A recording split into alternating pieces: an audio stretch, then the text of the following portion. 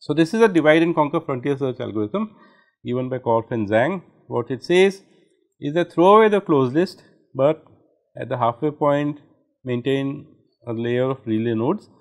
When you find the goal node, solve two recursive problems, one from the start node to the relay node that the goal node points to. Remember, that is important.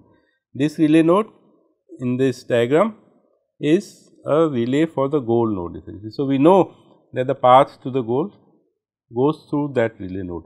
So, you recursively solve the path from start to the relay node and from relay to the goal node, and then that itself is solved recursively and so on, and we have this algorithm which does repeated searches to solve the problem. So, what we have achieved here is that we have managed to cut down on the closed space requirement, but at the expense of this extra cost, which may be at most d time the original cost, where d is the depth of the goal node. So, a little bit later another pair of researchers, Zhao and Hansen, they came up with a new algorithm which they called as smart memory graph search essentially. Now, what was this motivation behind that? The motivation is that given that memory is becoming cheaper, machines are becoming faster and bigger, as we said, should we be rigid like divide and conquer frontier search and always recursively keep breaking down the problem into two smaller problems? What if A star, for example, without any pruning could have solved the problem? Then we would not have a space problem, in the sense that we would have enough memory in our machine to solve A star. What is the point of doing that extra work if you have enough memory and you are still trying to do this recursive divide and conquer process essentially. So, with this motivation, Zhao and Hansen said that we will keep track of the available memory. So, if the algorithm in some way can keep track of how much memory is available to the algorithm, it will decide whether to break down the problem into smaller problems or not to break it down into smaller problems. So, in that sense they said that this was a smart memory algorithm. It kept track of how much memory is available to the algorithm and made its decisions appropriately. So, only when it senses that memory is running out, it creates a relay layer essentially. So, this is a key aspect of the smart memory graph search algorithm, is that it keeps track of how much memory is available.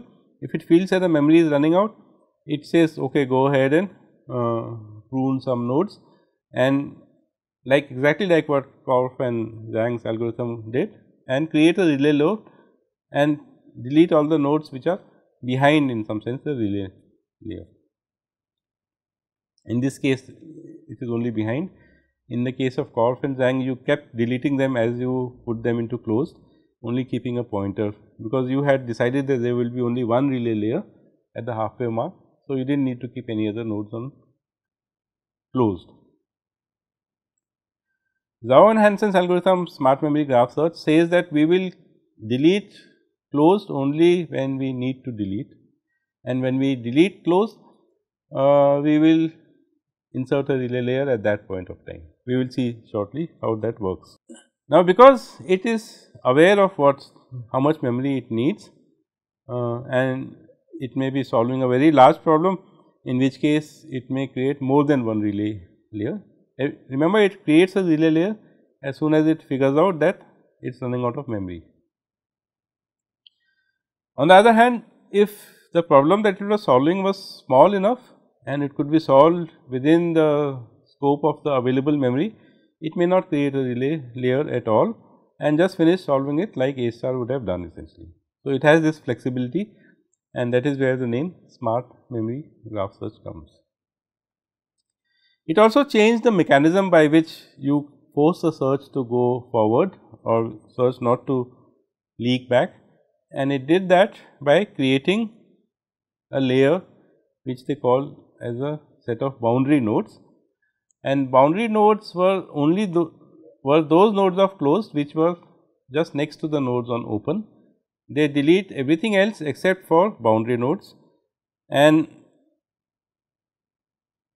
when they decide that it is time to prune some nodes, they would convert those boundary nodes into relay nodes essentially. And at the same time, the boundary nodes will serve the purpose of stopping the surge from, as everyone calls it by then, leaking back into the closed list. So, what is this boundary layer? Let us look at this diagram. In this diagram, the nodes, like we have been coloring open nodes in cyan color, are in the outer periphery of this graph. These are nodes which are being generated and which may be picked for inspection and then expansion and the standard process that we have. The rest of the nodes, apart from the start node and the goal node, are the nodes which are in closed. Now, in smart memory graph search, closed nodes are characterized into two different kinds of nodes. One which is called the boundary, which is shown here in orange, which corresponds to what we called as closed earlier. So, a closed node is on the boundary if it has at least one child on open. So, for example, this node is on the boundary because it has got in fact two children on open. On the other hand, we say that a node is in the kernel if all its neighbors are in closed list. So, again if you look at this example that I have pointed to, it has two neighbors, this is enclosed and this other node is also on the closed. Remember that both boundary and kernel make up the closed. In fact, closed is the union of kernel and boundary, and kernel and boundary are disjoint sets. So, closed is equal to kernel plus boundary in some sense. So, kernel nodes are those which have their neighbors already enclosed, and therefore, there is no possibility of them being generated as a child of any node on open. Boundary nodes are those which have some child on open, which means that it is possible that one of those children may be picked up for expansion, in which case they would generate its neighbors which would include the boundary node, but the boundary node will alert us and saying that you are going back or the search is leaking back, and exactly like we did in the earlier algorithms, if the node is already on the boundary, then you do not generate it essentially. So, that we would be pruned at the time of move gen is applied essentially, at the place where move gen is applied. So, that is the role of the boundary, and the kernel is the one which is expendable in the sense that if necessary we can throw it away and save on space. That is what the algorithm does. When it finds that the memory is running out, it throws away the kernel nodes, and so the graph looks like this, and what was called the boundary is now called as relay essentially. Exactly like divide and conquer frontier search, we have a set of relay nodes, and these relay nodes will be kept, and we will keep pointers to this essentially. So, what would happen in this particular example is that supposing this is a node that is being generated, then it would generate its children maybe this like this, and it would keep it like this, it would not make any change. The space behind the boundary nodes, the kernel has been deleted, but the space ahead of the boundary nodes is maintained just exactly like A star would have maintained them. So, we do not prune anything, we do not throw anything, we just keep pushing forward and we keep identifying at each stage what is the boundary and what is the kernel. That is the only thing that we do, that as we put more and more nodes into closed, we identify them as kernel or as boundary based on the criteria that we have just specified. The criteria being that kernel nodes have all their neighbors in closed and boundary nodes have at least one neighbor in open, and that process keeps on, but nothing is pruned. So, it is a bit like A star beyond that point, except that closed comes in two hues now, boundary and kernel. And again, if SMGS finds that it is running out of memory, then again it will now delete the next set of kernel nodes, and it will convert the next set of boundary nodes into a next relay layer. So, as we said earlier, it is possible that smart memory graph search may create more than one relay layer, and that would happen if the problem that it is solving is much larger and it requires much more space than we have essentially.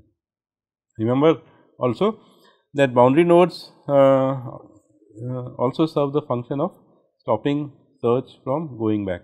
So, for example, if we had generated this node which I have just circled, then we would not generate its parent which is on the boundary as a child. So, the same notion of active nodes that we talked about in the divide and conquer frontier search would also be maintained. It is just that the mechanism is different here. In divide and conquer frontier search, we remembered with every node on open as to which nodes are barred, whereas in smart memory graph search we do not do that, we do not modify the algorithm, we just keep the boundary nodes, and when we generate neighbors of a node on open, we just check on the boundary nodes. If a node is present, we do not generate it. This is like the old way of using closed essentially. So, it maintains that. Okay. So, when it finds that it is running out of memory, it converts a boundary layer into a relay layer and proceeds like A star till the next point where it has sensed that memory is running out, in which case it would create another relay layer and so on, the process will continue.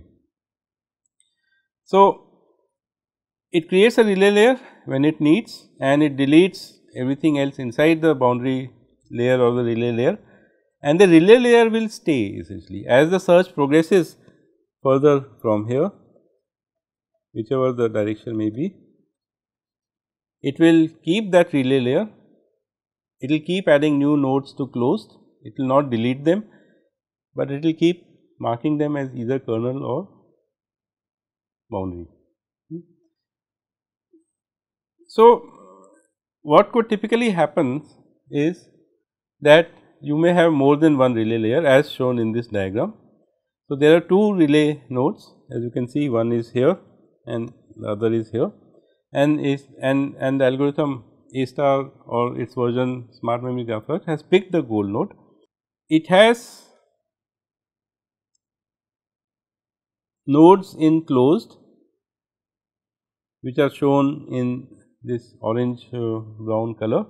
I have not drawn the nodes, but you can imagine that there are nodes which have been closed, which have not been deleted, and they would have been present and so on, but I have not drawn them. I have just used the shaded region to depict the fact that these are nodes unclosed, and in that nodes unclosed which have not been pruned, the goal node would have a what is called as a dense path. Dense path is what we are interested in, where we want to know exactly what is the parent of every node essentially. Up to the last relay layer, relay node which is here, then from the last relay node to the previous relay node, it has what we call as a sparse path, which means that we know that we have to go to the previous relay node, because there we have a pointer to that, but we do not know the exact path, we do not know the dense path essentially. And likewise, from the previous relay layer we have a sparse path to the start node. Start node is always in the path of every node. So, we have now 3 segments in the diagram that I have drawn here. In the third segment, which is closer to the goal, we know the path already. In the first 2 segments, we have 2 layers and we have to recursively solve those problems. So, unlike divide and conquer frontier search, the smart memory graph search may have many relay layers or it may have none essentially, and it would really depend on the problem that you are trying to solve. If the problem is large, it will have many relay layers and therefore many recursive calls. If the problem is small, it will not have any recursive calls, so it will not do that extra work that is needed. Even in this part, you can see in the last segment here, it is not doing extra work, it is just reconstructing the path, because it is available to it in the form of a closed list, which may have some nodes on boundary and some nodes on kernel, which have not been deleted essentially. So, on termination, this is the situation, and it has a sparse solution path. Not all of it is sparse, part of it is already dense, and it makes an appropriate number of recursive calls to reconstruct the path. In this diagram that I have drawn, there are 2 recursive calls, and you can imagine that within those recursive calls, it is possible that it may not make any further recursive calls, because if you remember, it made that relay layer only when it sensed that it was running out of memory. So, it is very likely that the recursive calls that smart memory graph search makes are the last recursive calls, and there is no nested recursion inside, and that is because by then the problem has been broken down in such a manner that its memory that is available will be enough to solve that problem. So, you can see that in that sense it is a marked improvement on divide and conquer frontier search. It will do this dividing of the problem only when it needs to, and when it does not need to divide, it will just solve it without doing any extra recursive work essentially. So, these are 2 algorithms that we saw which allow us to prune the closed list. Next, when we meet, we will talk about pruning open, because if you look at the general search tree in the breadth first version of it, if you remember, closed was like this and open was like this, and we had observed that for the tree which is growing exponentially, open grows much faster than closed in general. We are not talking about the combinatorial problems like sequence alignment that we have talked about, but in general in search space, open grows faster, and we saw that that was the case for best first as well, which means that it was also the case of A star, because A star always visits more nodes than best first. So, typically the heuristic function is not perfect, and that is why this happens, and it is open which is often the problem, and which is why we managed to convert breadth first search into DFID, which behaved like breadth first, which means it went down layer by layer in this tree that we have drawn, but its space requirements were linear essentially, because internally it was a depth first search. So, I am just emphasizing the fact that very often open is the problem, and in the next session we will explore how we can prune the open list essentially. So, we will meet the next time. See you till then.